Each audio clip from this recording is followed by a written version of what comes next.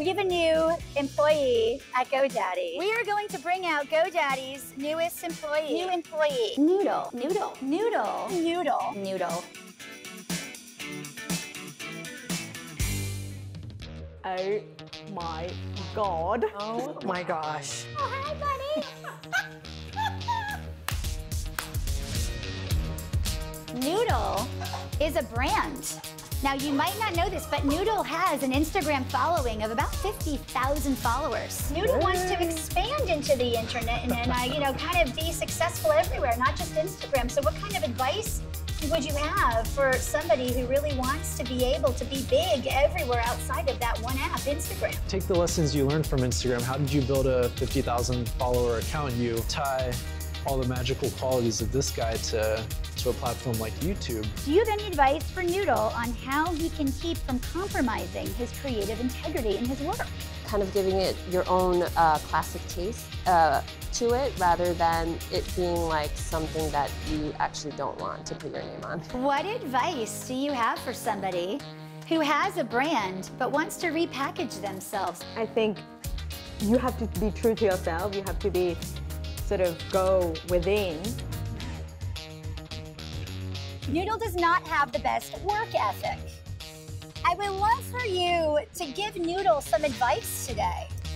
Well, when it comes to work ethic, my big thing is always around discipline instead of motivation. So Noodle does a fantastic job on School of Hustle, but he gets nervous on camera. What advice do you have for people who want to be on camera and have an online personality, but they're kind of camera shy? It's a lot easier when you think of the audience as your friends. Your audience is actually part of the team. A lot of people go and they go, oh my God, these people are gonna hate me, they're not gonna like me. And you're always thinking of the audience as something like an adversary or negative. Think of your audience as your friends and your cheerleaders. They want you to succeed. So I think when you think that, it helps you lose a lot of the fear and you feel like you're moving together as a team as opposed to two things fighting. Noodle really wants to better his lifestyle and become more healthy. What advice would you have for people who want to get on that 80-20 lifestyle? Take your time with it and change little things here and there. Cold turkey's hard. You probably like cold turkey though, don't you? Noodle loves his bed. In fact, Noodle doesn't like to get out of his bed at all. I'm wondering, what advice would you give to Noodle and for people who just have a hard time finding that motivation in the morning? To get up in the morning, maybe you need to get excited about breakfast. That's what or coffee, or tea, whatever it is, you need to get excited about something like that. Because I get excited and all I can think is, coffee. I love coffee. I am wondering what advice you would give to Noodle and those out there about keeping positive in life and in the workplace. To really not let any dream crushers come your way, because there's a lot of dream crushers out there. And never lose your magic. Even that stinky breath of yours is really making you you. Noodle, doesn't travel too well, but he likes to be on the move. Yes. And so what he wants to know is, what advice do you have for someone who wants to get away, but really can't take a lot of time to travel? Yeah, you know what you have to do? You have to pretend you're a tourist in your own city. I promise you, if you think of it that way, it's so much more exciting. Noodle barks a lot. Noodle can get loud.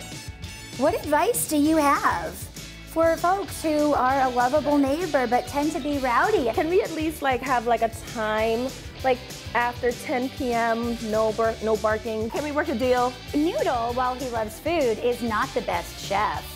What advice would you have for Noodle and people out there who want to start cooking and just don't know how to begin? Just go for it. Olive oil and salt are the two ingredients that bring flavor out in food. I think that Noodle here could use some advice. He's afraid to draw. He can't really control the pencil, like I said. What advice do you have for somebody who wants to get started in illustrating and doesn't know where to begin? I think that the hardest part is starting and getting in your head and stressing out. But if you just really put pen to paper, and I think don't judge yourself, just do it and see where it takes you. Noodle has 4 paws and a full set of nails, and he likes to look his best. What advice do you have for Noodle doing his nails? Should everything match? I'm feeling Noodle needs nude. Yeah, he needs nude nails. You're relies on his owner to pay all of his bills, but he wants to help and stand beside them. What can Noodle do to help, even though he might not have a lot of money? Well, he can pose with me for some photos for Instagram. Noodle is a very picky eater. What advice would you give to somebody who's afraid of spicy food and afraid of trying new things? Okay, if it's for people, I would say, listen, hot sauce doesn't kill you. I Google it all the time. Try it. It's fine. But Noodle, don't, right?